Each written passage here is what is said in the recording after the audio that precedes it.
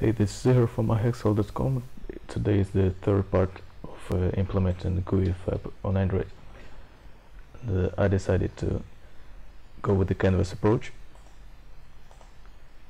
as it could be the pre-lollipop solution.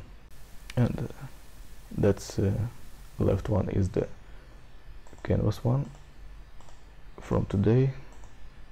And what I wanna have is for this view to be as a customizable library.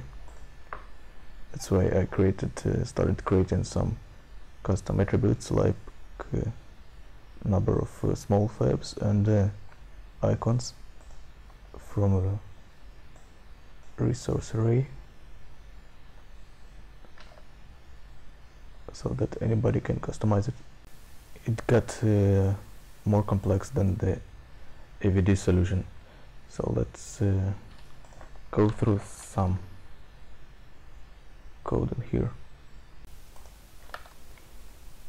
First of all, I decided to make it as a linear layout for the parent, which holds all the FABs, because it's very easy to add new views, and the size is gonna be adjustable to adjust the size of all the child FABs. You just add it with the index of 0 and it's gonna add to the top of the list. And the FABs itself is a different view. The drawing is going with the canvas in here. And I implemented the shadow elevation, which I just took from the floating action button code. Copied it. It's still it's not a pre-lollipop. Lots of code in here, and just a few things that I wanted to recap is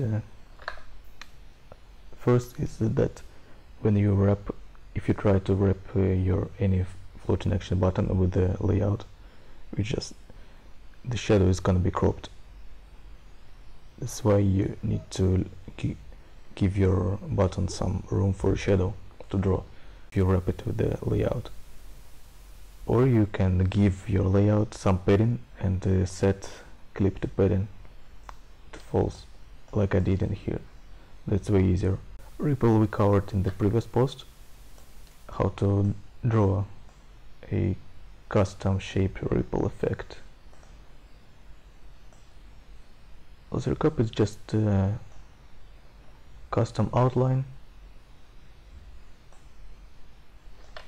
of the view.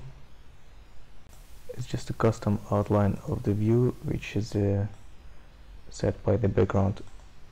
This is the ripple, which I set as a overlay for buttons.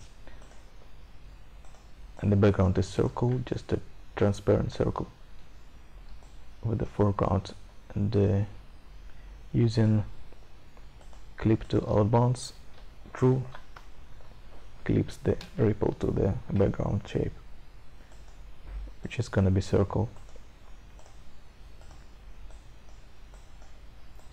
Ripple on the mini FAB as well, shadows there as well. The only thing remaining is implementing nice animation for like multiple FABs, mini FABs. As you see, I created the attribute. You already can customize it, but the animation is not that great yet for multiple FABs. On draw method it's still complex. I should refactor that.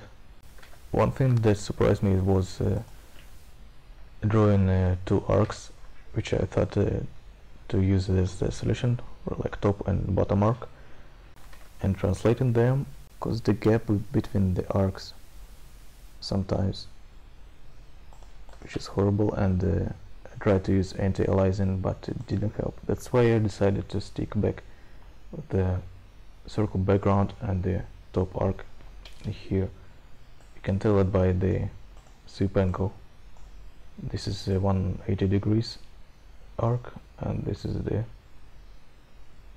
that's the circle background, which is static, and the arc is getting the Gooey animation stuff appearance. The rest of the stuff is just some basic custom view code, like setting up attributes, paint. Still too complex to understand right away, and I need to refactor that for sure. But for now that's it.